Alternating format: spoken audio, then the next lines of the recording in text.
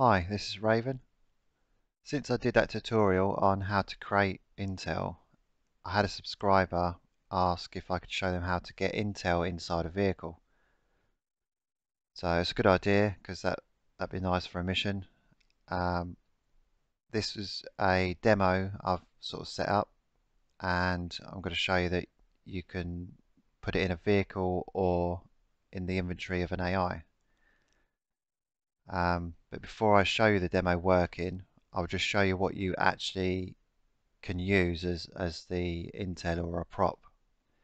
Now bear in mind you will need the Apex DLC. It's not possible without that. But these items on the table are what you can use. So we've got here like a little black box. It's supposed to be like the antidote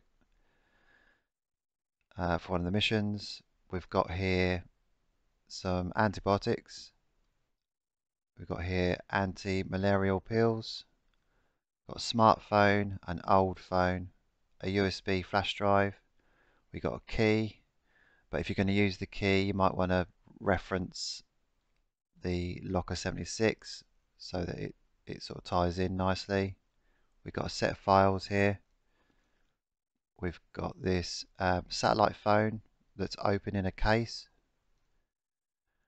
We've got a laptop closed, so obviously I chose the closed one. There is an open one, but if you're picking it up, it just looks a bit silly if you're trying to store it and it's open, just for immersion. So a closed laptop, and then we got some money. We got a stack, a roll, and a pile. So in this tutorial, I'm just going to use the file and one of the phones. That's probably like the easiest one to add into a mission storyline. So I'll show you what I've got working, and then I'll show you how I did it. And at the end, I will put this mission in a zip folder, a link to my Dropbox for it, and then you can open this up and play about with how I've done it. Okay, I'll show it working now. So we load in, and then first task, locate the intel. Let's have a look at that. Tasks, locate the intel. So we've got two things here. Locate the file. Search the pickup truck at the airport for the intel file. Okay.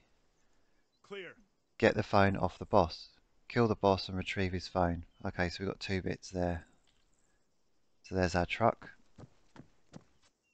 Look in there, and there's the files. Pick them up. So there, we've completed that part of it. Where's the boss? Oh, there he is.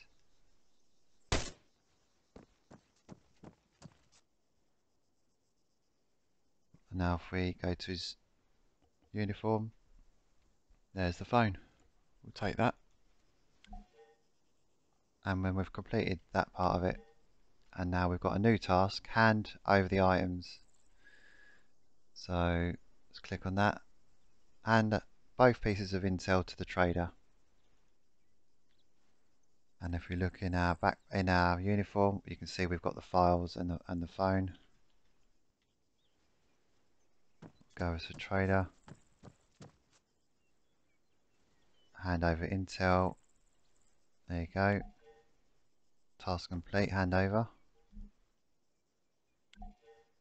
Oh, we've got a new task, and I'll just show you. So the task there. Locate the laptop for the trader. And then here we've got search vehicles in the parking bays for the laptop. If I just go into the inventory, you can see that the phone and the files are gone. So what I did over here, put three cars, and I've done it so that the laptop will spawn randomly in one of these three. So let's go and check which one it's in. Not in that one. Not in that one. There it is, laptop. So we'll grab that. There we go. Task completed. Hand over laptop.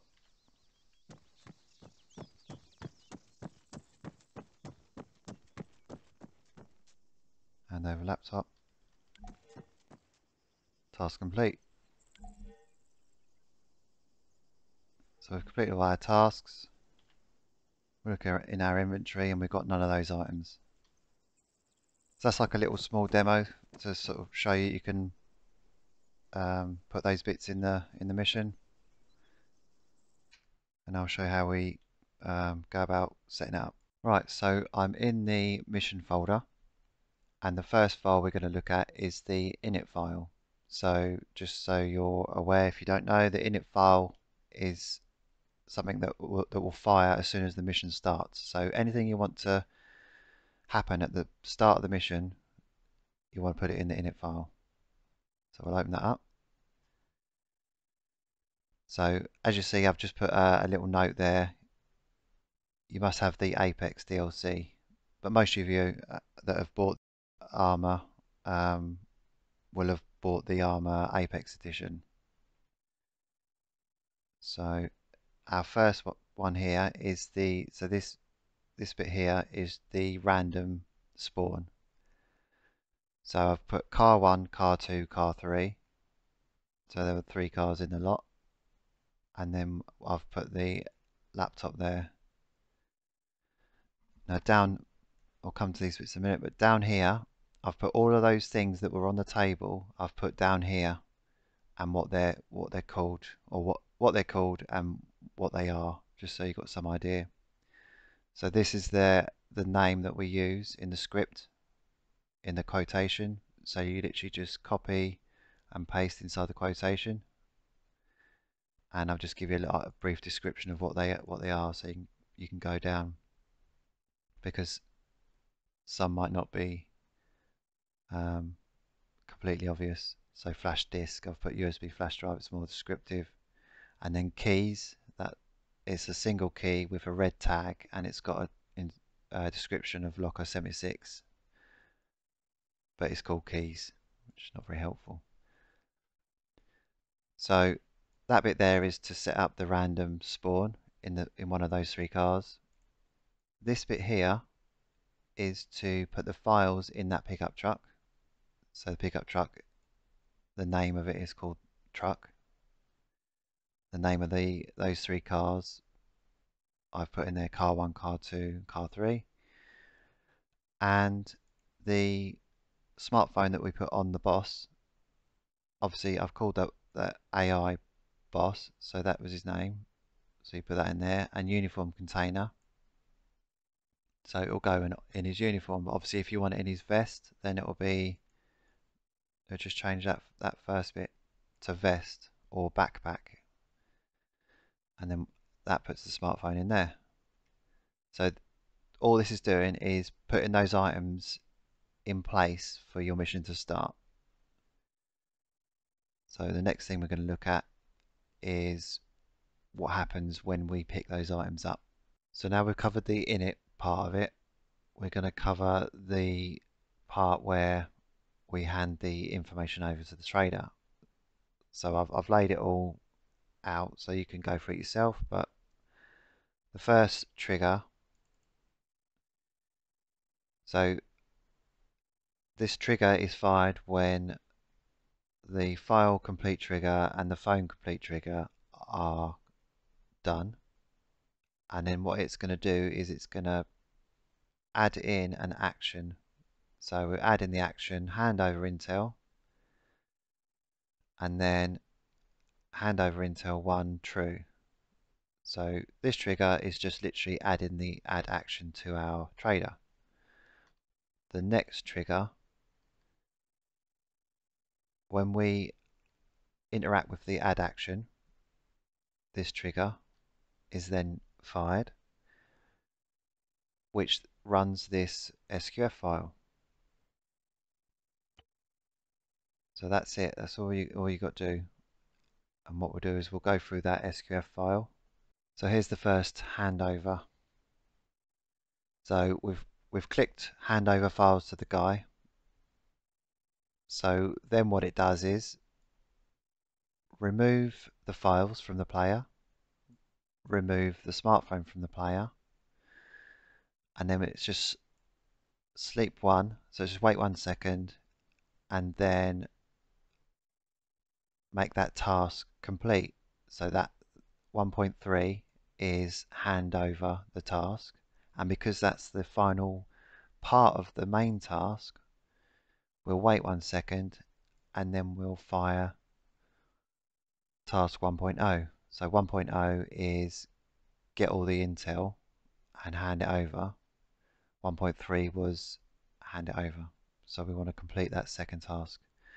And then that last bit there is removing the add action. So he's ready for another action, and it's not there all the time because it just doesn't look right otherwise. It's quite simple. And then we'll go back to Arma, and I will show you the next. So it's exactly the same. So trigger activated, laptop complete trigger. So basically that will fire when we've collected the laptop. And then once that's fired, it will give us that other add action, hand over the laptop, which will then, once we hand it over, it will fire this one,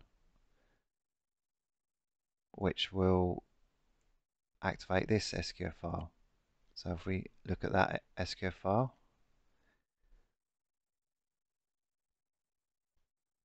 there we go. So obviously it's very similar to the first one, pretty straightforward. So remove the laptop from the player, wait 1 second,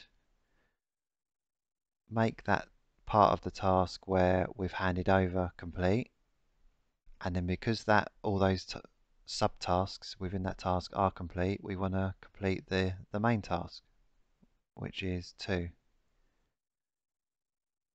and wait 1 second. The wait 1 second are quite important because if you don't put a sleep in there, like a wait time in there, these two would fight each other and it would come out in random order. So this one might get completed, the notification might come up before that one. So you always want to put a wait time between them of at least 1 second. That's it. Go back to the Arma demo. These are all the tasks, and these are all the triggers that fire the tasks. So I'll let you go through that in your own time, just to keep this video short. And I hope that was helpful. Okay, good luck.